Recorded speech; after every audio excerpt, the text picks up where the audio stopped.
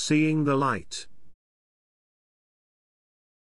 The distinguished couple that I met at Loch Garten were well-spoken and obviously highly educated professionals. After all, they arrived in a Mercedes-Benz. In fact, he was a diplomat and she was a scientist. I chatted with them. I mentioned that it was a particularly beautiful September evening because, even although it was flat calm, there were very few midges about.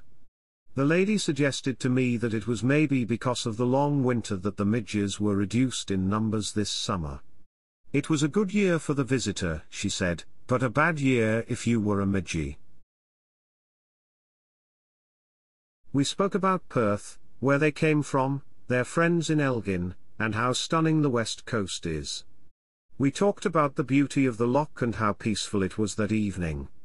They asked me if I knew where the osprey's nest was. I said that I did, but that I could not possibly reveal that to them. They accepted this with good grace. They said that they had been watching some deer and it was fascinating. A charming and cool couple. They had that worldly sophistication of people who are well-traveled, intelligent and successful. Later, I wandered deeper into the woods where it was surprisingly quite dark out of the direct sunlight. Ahead of me, a shaft of light burst through the trees, lighting up a small circle on the ground. At first I thought I was imagining things. However, I wasn't. On the ground was a small shrine with flowers and poems and little statues. There was also a container of someone's ashes and a card telling the story of a young man who had died in action during the Second World War.